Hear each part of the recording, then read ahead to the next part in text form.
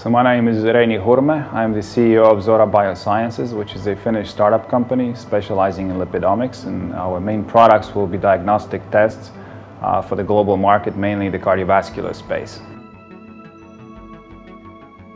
The main reasons for us to participate in the EU framework program was the intellectual property rights that are potentially available in these collaborations, also the ability or the possibility to work with renowned scientific institutes and be part of this network was quite important to us.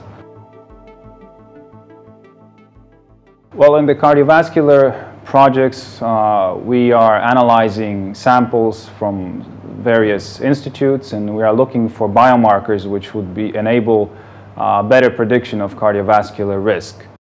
Such tools will be highly valuable as the health system is spending millions and millions in cardiovascular diseases, and we see there's a great health economic benefit for improved diagnostics in cardiovascular diseases. And with our tools, we are able then to provide better readouts for diagnosing patients and assessing their risk, and hence enabling earlier treatment for these patients.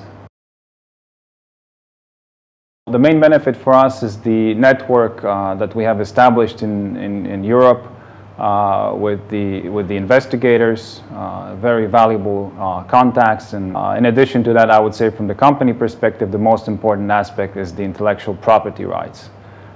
These have the highest value, of course, and have to be aligned with the business strategy of the company. When considering joining an EU project, I would say do not do it for financial reasons. There's too much bureaucracy and you barely cover your costs even if there's a high overhead available to the SMEs.